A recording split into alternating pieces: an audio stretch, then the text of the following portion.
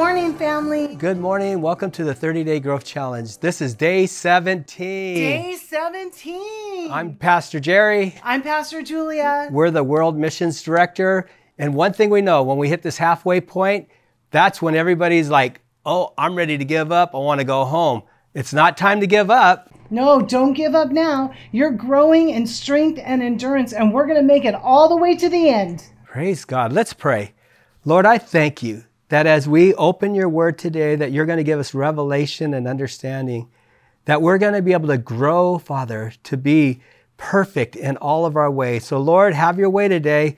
Let your word come alive inside of us. In Jesus' name, amen. Amen. Say, yesterday we covered James 2:25 through 26, where we learned that faith without works is dead. Today, we're going to be going through James 3:1 through 5. Let's start. James 3, verse 1. Dear brothers and sisters, not many of you should become teachers in the church, for we who teach will be judged more strictly. Well, we can see right away that he's talking to the whole church, brothers and sisters. But man, this warning that we're going to be judged strictly. What do you think of that, Julia? Yeah, there is so much here just in this first verse alone. And he is warning us, but in this warning, you can really hear James's heart of love and passion to protect and equip the church. So when we come up here and look at this, not many of you should become teachers in the church. So we all know what a teacher is, but he's talking in the biblical sense. So in that, let's define that. It's one who has divine authority or is able to impart truth and wisdom of God's word. And then the second thing we don't need to get tripped up on is this word judged. So as we look at this, he's saying you're going to be held to a higher standard of accountability than the one that's learning. Or to simplify it, we could really just replace it with the word responsibility. So as a teacher in the church, you're accepting a responsibility before God to not only teach and protect the truth of God's word, but also to teach and protect God's children as learners. So he isn't saying that we shouldn't teach. He's pointing out that there is a great responsibility that comes with teaching others. And we know that we're ready to teach others when we can literally practice what we preach. Yes. I love it. Pastor Marco, he says it like this: what you write down, you own, and what you teach, you master. So we teach not only by what we say, but we teach by how we live.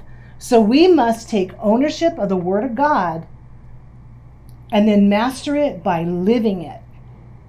And then I think there's also a second part of the warning here, because there is a great temptation that will come to those who teach.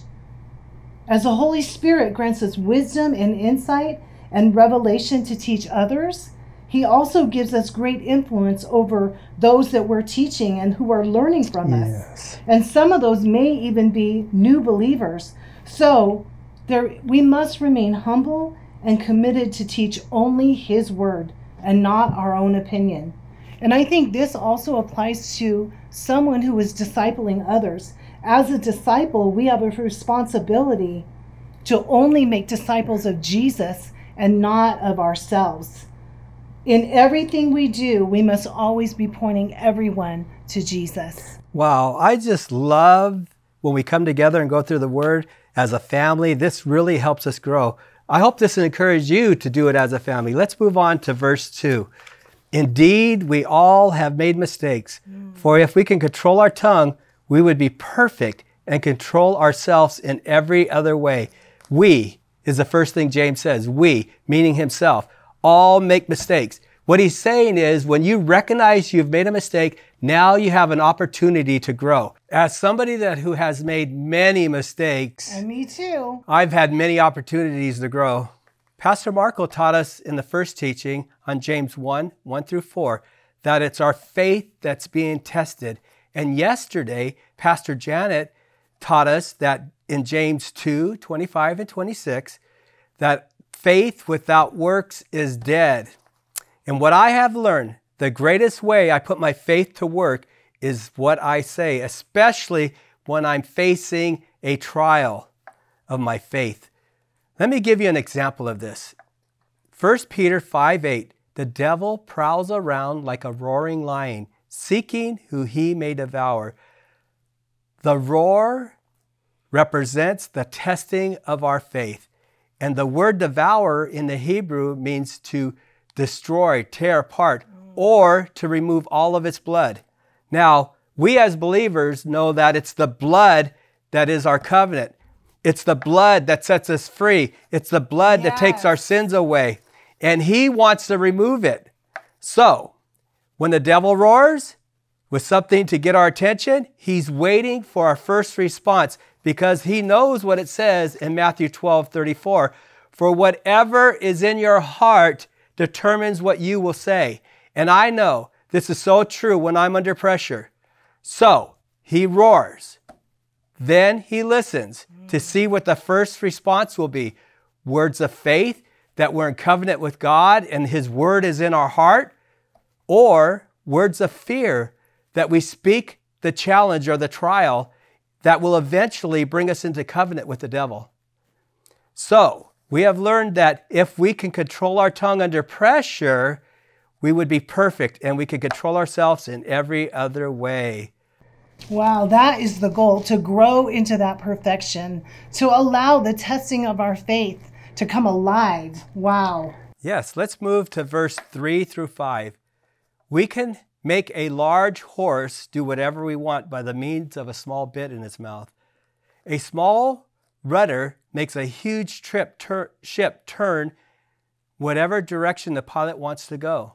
Even though the winds are strong, the same way the tongue is a small thing that makes grand speeches. Yeah, so he's saying our tongue is a small thing, but it is full of power.